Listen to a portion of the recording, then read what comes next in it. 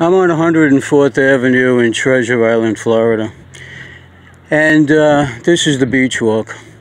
And these trees recently had a lot of branches and they provided a lot of shade in this area here. Now I understand tree maintenance and that's all fine and good.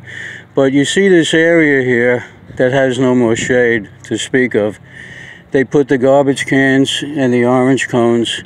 And I, as an elderly man, used to sit here and sit in the shade. But they got a problem with that. And this whole beach has no shady places. And it's a very extensive walk to the beach. And a lot of people feel the same way as me. There's no shade. There's just no relief from the sun. But what they do is they remove the shady areas whenever they can.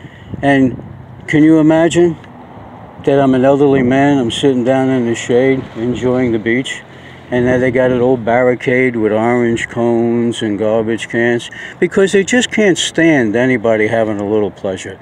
They can't stand people.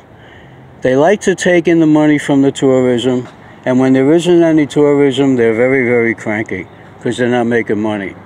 But you can't just live and let live in this beach, okay?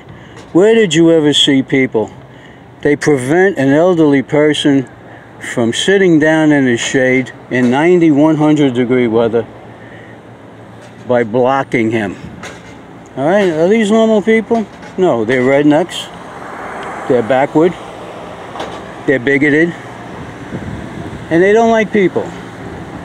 And I think they don't like themselves when they look in the mirror. All right, that's what I think. And I'm also going to go on TripAdvisor. That's another thing. All you got is trucks, electric bicycles. I almost got hit by a bicycle a half hour ago. What the hell is this situation here? It's pig-headed, it's backwards. It's Archie Bunkerville. And that's right, I said it, and I don't really care what anybody thinks about me. This is what I think of them. Okay?